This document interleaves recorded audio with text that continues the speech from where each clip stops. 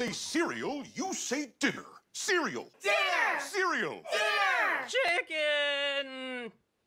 You can have the night off, chicken. Ah, okay, I'll go Family marinate. doesn't need any Cereal. protein. Cereal. That's right. When I In say politics, welcome to we're all sharing this dystopian future that we're looking at.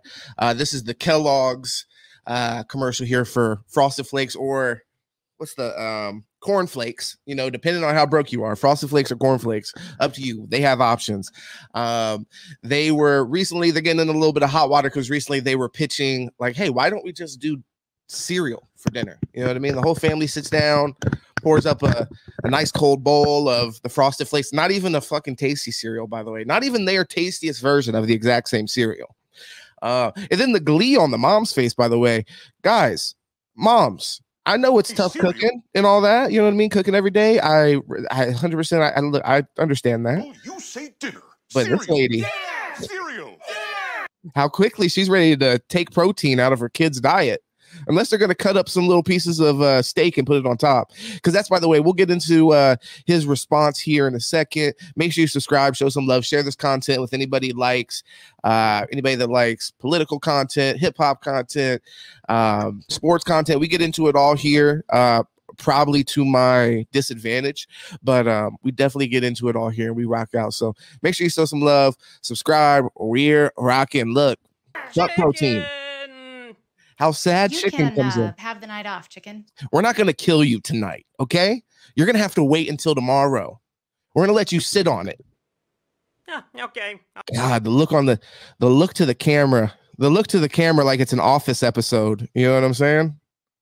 The sick look that she gives, as if it's like the joke's on her family, you know, in 6 years when her kids are malnourished and their bones are brittle and they break. Ah, okay, I'll go marinate. Cereal. Go get ready for tomorrow. Psych, we're gonna have cereal again tomorrow, bitch. Make sure you subscribe. Like I said, show some love. We're gonna get into the crux of this. We're gonna listen to Kellogg CEO. You know, he hopped on, I think it was CNN. Let's pull it Exclusively today is NBC, and you know, he defended this. Obviously, like I said, there were some you know, outcries of you know, how dystopian this actually did look, and how tone deaf it was, you know, because we're gonna get into it. But I mean, he's like, this is a great option for you guys.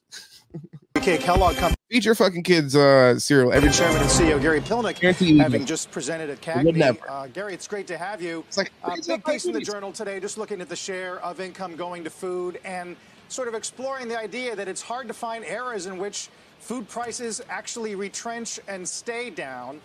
We seem like this was a good idea for you to come on and push some bullshit. So Talk about go what ahead. you said today at CAGNY. Oh, Carl, thanks for having me. I really appreciate it. When we think about our consumer under pressure, there's things that we could do, but most importantly, what this category could do. The cereal category has always been quite affordable, and it tends to be a great destination when consumers are under pressure. So some of the things that we're doing is first messaging. We got to reach the consumer where they are. So we're advertising about cereal for dinner. If you think about the cost of cereal for a family versus what they might otherwise do, that's going to be much more affordable. The other places that we like to go is we talk about making sure we have the right pack. We're trying to help you guys in the right place. You want to starve instead? A different size pack that'll have a different price point that'll take some pressure off the consumer while they're shopping. So those are some of the things that we're doing. But in general, the cereal category is a place that a lot of folks might come to because the price of a bowl of cereal with milk and with fruit is less than $1. So you can imagine why a consumer under pressure might find that to be a good place to go. Right. I'm all for innovation and marketing, but the idea of having cereal for... I think having meat every night for dinner and having a protein, like, that sounds old school to me. What do you have to say about that, Kellogg CEO? Dinner. Is there the potential for that to land the wrong way? Absolutely not. We don't think so. In fact, it's landing really well right now, Carl. People are grateful. When we look at all of our data, of course, we would know that breakfast cereal is the #1 choice for in-home consumption. This doesn't really mean too much because, I mean, stocks do fluctuate. But I'm just saying we're looking at a red down arrow, brother, as you're saying that. We understand that for breakfast. I am seeing the big month-to-date green arrow. 25% of our consumption is outside the breakfast occasion. A lot of it's at dinner, and that occasion continues to grow, as well as the snacking occasion. But Cereal for dinner is something that is. This is the thing. Cereal for dinner. Okay, let's play with this concept here, and let's say yes, it's growing. I mean, we do see, like I said, a 13% growth month to date, whatever. So let's just go with that. People are broke as fuck. They're starving to death, so they're eating Frosted Flakes for dinner. With that being said, is it families? Okay, now you're marketing it towards family. Like, hey, instead of having chicken for dinner, have a bowl of Frosted Flakes, guys. Maybe share the bowl. Maybe everybody gets a spoon, and you guys all share one bowl.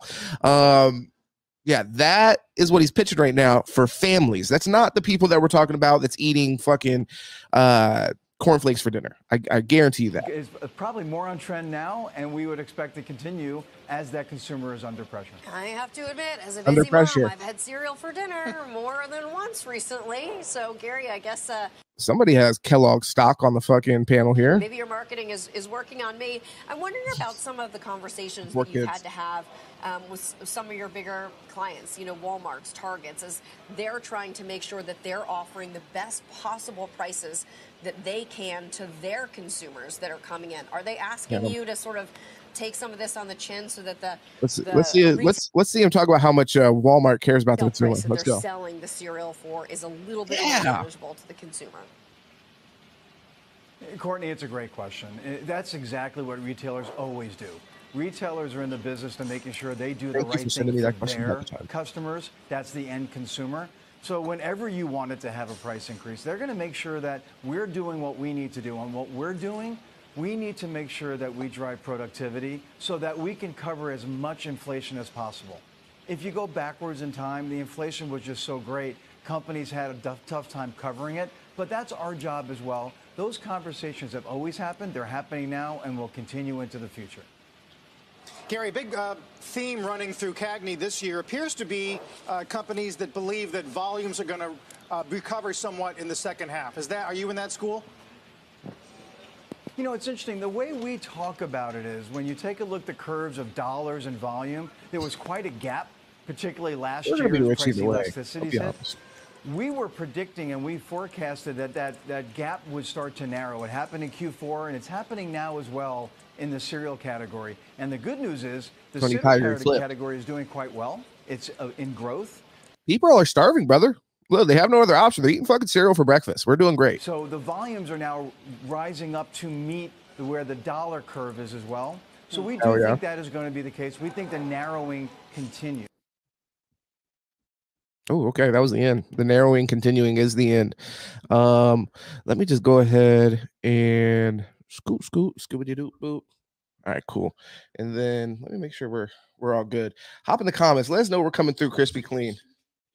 Oh, there we are. All right. I checked it myself, but hop in the comments and let me know that you're getting me loud and clear and direct. But yeah, let me know how you feel about that as well. It does feel, like I said, dystopian, really. And like they're really trying to make you feel like this is in your best interest. You know what I mean? Like this is for you. Which that's the sales. That's the sales in them. You know what I mean? Where it's like, hey, let's we have an opportunity here where people are really under pressure is the word that they like to continue to use. And we're going to become a desperation option. So how do we take advantage of that and then also kind of do a PR spin on the need, you know what I mean? And the fact that people are sitting here like, look how happy. Don't get me wrong, kids probably would be this happy if you're like, hey, we're doing fucking Fruit Loops for dinner, guys. Fuck yeah, Fruit Loops, no steak. So I mean, this is probably genuine excitement that these kids are tapping into. You know, they're even, look, the mom got the mini wheats in her hands. Everybody has options. Thank you, Chloe. I appreciate that. Everybody has options. That's another way to spin it. Like, are you tired of having to please picky eaters? Why don't you just show up at the kitchen table and have 3 different boxes of options for them? And by the way, think about, sure, yeah, when they're in gym class, their kneecaps will probably burst on impact. Of course. But at the end of the day, you'll be saving money. And that's money, a dollar saved is a dollar earned that could go towards their hospital bills when you're, repairing their hips and things of that nature. So I just want to run through this one more time. You say dinner. Look, hey, I want to be honest. There's somebody in this video that does not want to be in this fucking commercial and is being held here against their will by this giant tiger. The tiger is psyched. Okay, and he's giving the sales pitch. He's the front man. But you got Toucan Sam, man.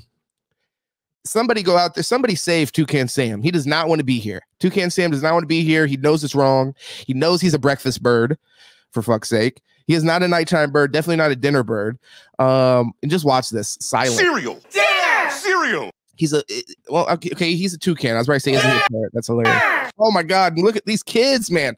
The direction on this, the dad that should be this close to hanging himself because he can only provide cereal for his kids. I mean, I'm not trying to shame or anything. You know what I mean? At the end of the day, I know it's hard. I'm not trying to say that. But look, man, you could have bought him some. If this would have been a ramen noodles commercial, honest to God, I would have felt better about it. You know, like, guys, you could do ramen noodles for dinner. Like, we were already doing that, but let us know and then turn it into a marketing campaign. I'm cool with that.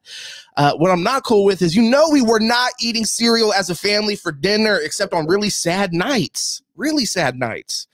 Like, this is the dinner, like, after you were at the funeral late. You know what I mean? Are you okay with Frosted Flakes? Mom doesn't feel like cooking. And then she goes in her bedroom. She cries. Chloe says the tiger gets scarier and scarier every year. Illustrators drawing his nightmares. Yeah, 100%. I mean, this is like when Disney writers illustrators put weird stuff in the cartoons. It's like these guys that are doing. It's just like a license. Like, hey, if I make it passable as a lion, they might accept, or a tiger, they might accept it. But yeah, this tiger's eyes are dead and yellow.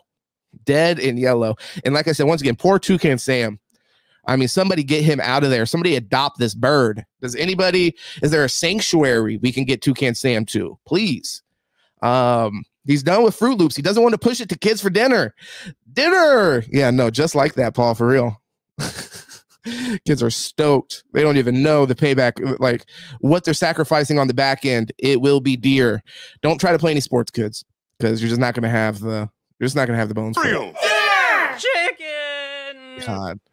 You can have the night. I like how they made the chicken is a chicken, because chicken's weak, right, guys? Nobody would want chicken. Chicken is a weakling. Get off, chicken. Okay, I'll go marinate. Cereal. Cereal. The greatest commercial ever made. Just give that person a fucking raise. I wonder what is going to happen with the people that went forth with this sort of, I guess, marketing campaign or marketing angle. Because, yeah, it's just